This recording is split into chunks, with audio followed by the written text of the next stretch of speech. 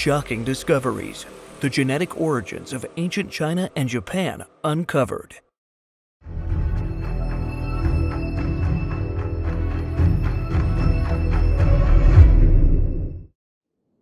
In the records of human history, the lands of ancient China and Japan have been shrouded in mystery, their origins steeped in legend and lore.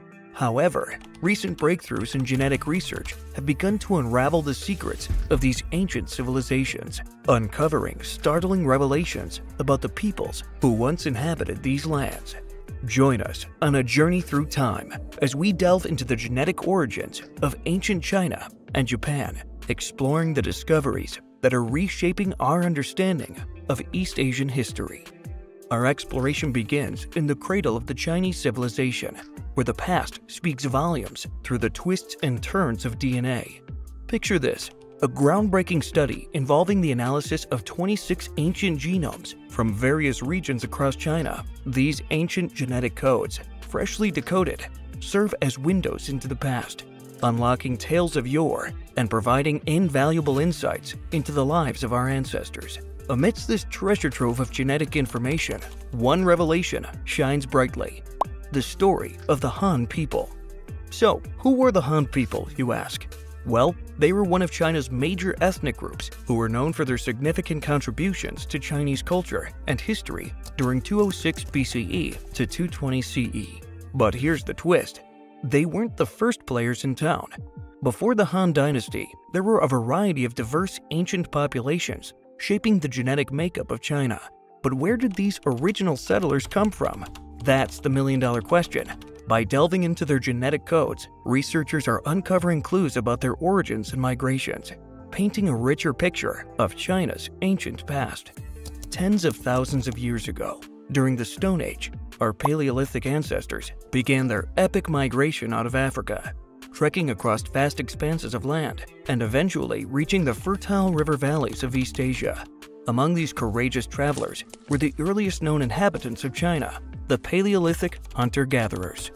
These early pioneers didn't have Google Maps to guide them, but they had something even more powerful: a deep-seated drive to explore and thrive in new environments.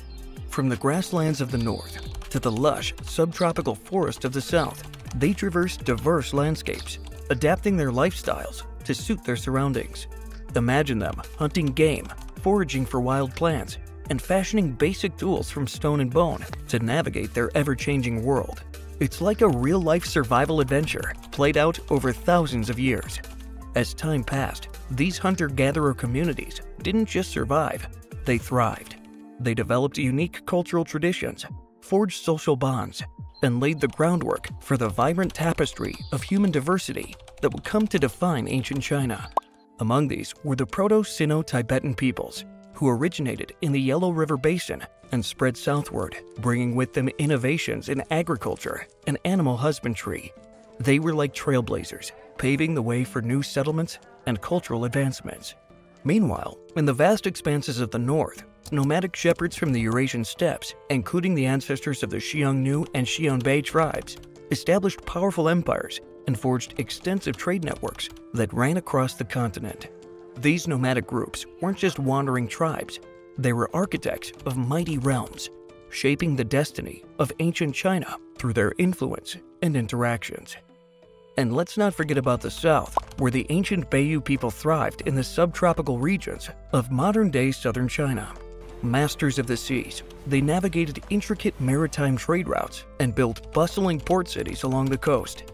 Their legacy of seafaring prowess and artistic brilliance lives on in the intricate bronze artifacts and exquisite jade carvings they left behind. As these diverse populations coexisted and mingled, they exchanged not only goods and ideas, but also their very essence, genes that blended and intertwined, creating a rich mosaic of genetic diversity across ancient China. Dynasties rose and fell, migrations ebbed and flowed, and cultures merged and evolved, all contributing to the vibrant tapestry of humanity that defines the Chinese people today. But hold on to your hat, because this story has another twist. As the Ice Age ebbed and flowed, so too did the movement of ancient peoples across the vast expanse of East Asia.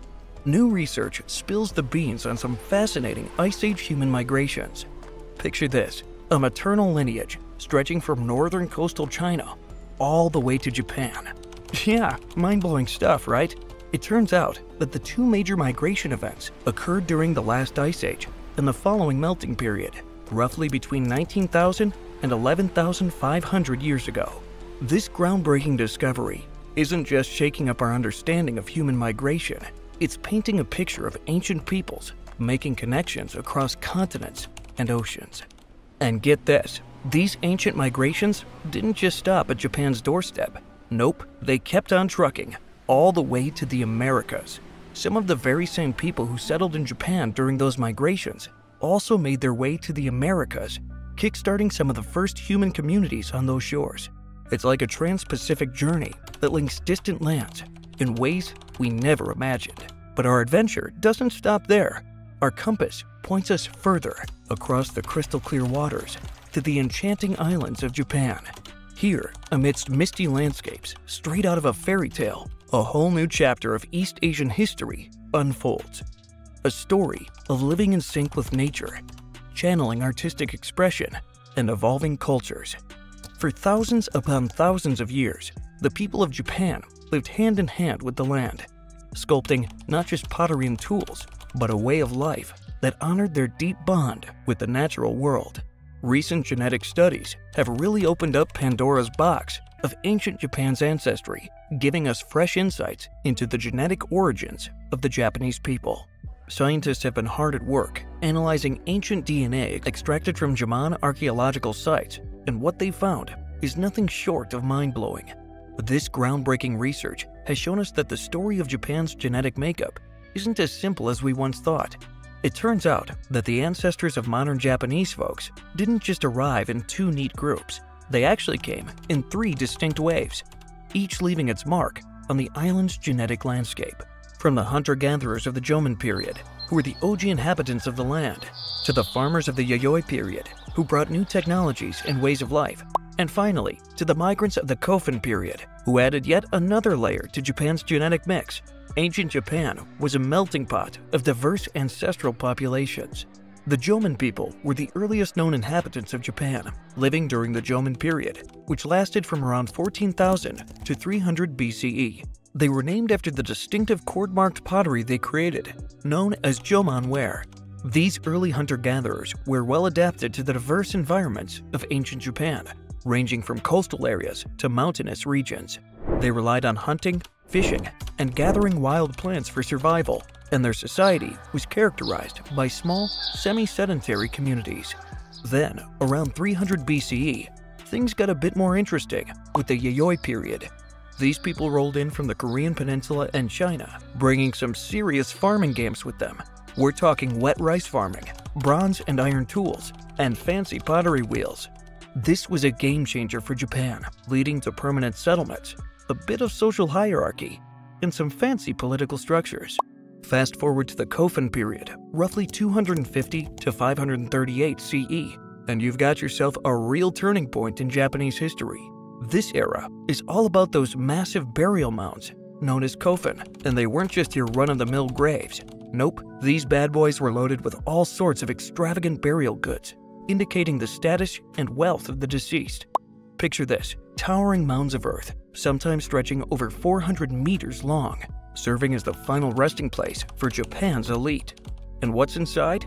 Well, think along the lines of precious metals, elaborate jewelry, finely crafted weapons, and even miniature replicas of houses and animals. It's like they were preparing for the afterlife in style. But these kofun weren't just lavish tombs. They were also symbols of power and authority. The larger the mound, the greater the prestige of the person buried within. Now, let's talk about the cultural scene during the Kofun period. Japan was getting cozy with its neighbors, especially the Korean peninsula and China. It was like a cultural potluck, with Japan picking up bits and pieces of their traditions and technologies. From China, Japan snagged some seriously game-changing ideas like Buddhism and Chinese writing systems. This influx of new ideas and belief shook up Japanese society, leading to the spread of Buddhism across the islands and the adoption of Chinese characters for writing. And let's not forget about Korea, which brought its own flavor to the mix. The influence of Korean culture during the Kofun period can be seen in everything from pottery styles to architectural techniques, further enriching Japan's cultural landscape. So, you see, Japan's history is like a wild ride through a melting pot of different influences, with each wave of migration and cultural exchange leaving its mark on the land and its people. And that's how we ended up with the diverse and vibrant Japanese society we know and love today. Well, that wraps up today's video journey through the ancient genetic origins of China and Japan. If you enjoyed this exploration into the depths of history, don't forget to hit the like button, share this video with your friends and family, and subscribe to History Spotlight for more captivating content on the mysteries of our past. Thanks for watching, and until next time, stay curious, stay engaged.